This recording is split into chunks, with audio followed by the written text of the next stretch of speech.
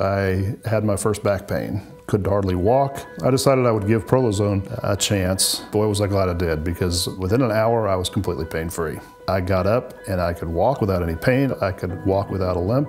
We've had a number of patients who literally could not sleep at night due to pain. They could not work with their children or their grandchildren. We've seen a combination of PRP injection therapy with cold laser therapy restore function dramatically and quickly so that they were completely normal and there was no further orthopedic evaluation or surgery required. We have seen very good results, particularly with shoulder injuries, chronic shoulder pain, rotator cuff injuries, and frozen shoulder, and then lastly, tendon issues in the shoulder.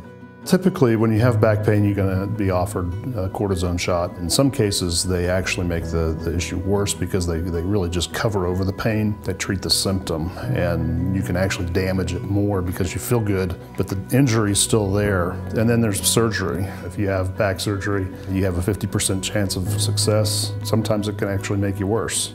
In the area of regenerative medicine, there are therapies such as stem cell therapy, exosome therapy, PRP or platelet-rich plasma therapy, amniotic therapy, oxygen therapy, and prolozone therapy. Each of these tools can be used and applied to specific areas of the body and improve or turn on the inherent abilities of the body to heal. Pharmaceutical medications are used to reduce or hide symptoms. They're used to manage conditions or diseases. Year after year, decade after decade of being on pharmaceutical medications doesn't really address or correct the underlying problem or the real cause of that situation.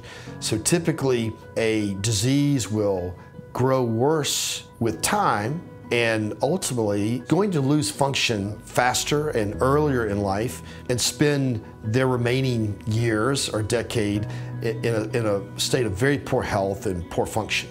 In contrast to that, regenerative medicine restores function so that a person can live well to the end of their days.